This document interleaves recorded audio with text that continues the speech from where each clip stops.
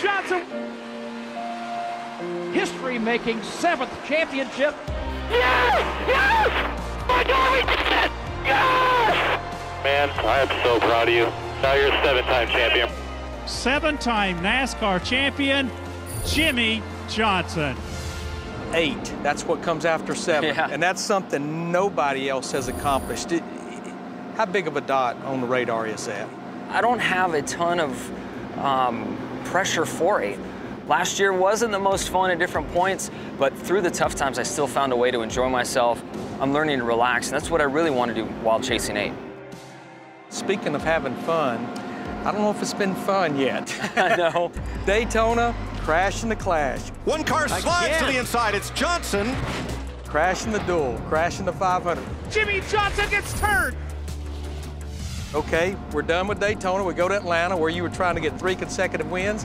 It's quicker to tell you the things that didn't happen to you than what happened. It's been a bumpy start here. It has, and I mean, go to Atlanta, we definitely had a top 5 car, but us and many others had issues on pit road, and I feel like they're speeding our cars. Sure, we didn't dominate Atlanta, but we're not as bad as we are.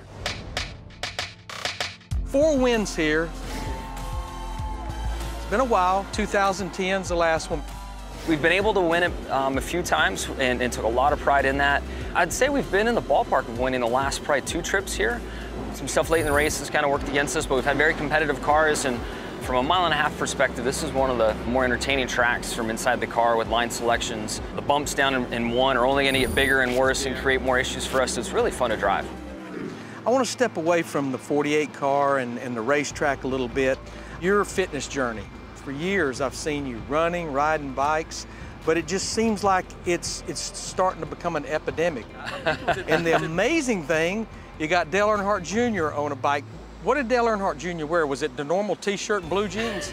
He has been so freaked out over the tight-fitting cycling gear. And he made a lot of threats that he was going to be in like a jumpsuit for basketball to ride the bike, and he emerged in proper cycling apparel. He made us meet him outside the tunnel, so he put his bike in the car and drove it out. He didn't want to have an issue going through the tunnel and have everybody see it, but he had a great first ride, and he's been hot and heavy and getting fit. You know, I really believe you're going to get that 8th championship. I don't know if it's going to be this year. Who like knows? You said, nobody knows. 100 wins. You're sitting at 80 right now. You won 5 last year. All you got to do is repeat last year for the next 4 years. You got it. Is 100 wins a big deal too? Yeah, I'm definitely going to look at it and try to get there and just try to win every race. But you get to 100 wins, I'd say the championship's going to follow. Championship will happen. That's a great point. But I've never been motivated by stats. I'm so happy with the things I've accomplished. But for me, it's about the experience in the garage. You know, I'm now the old guy on the team, so to help Chase Elliott, to be there for Dale, to be there for Casey, to have William Byron coming along, I'm just looking at it in a different way. So sure I want 100, sure I want 8, but there's more to this journey than just chasing those numbers.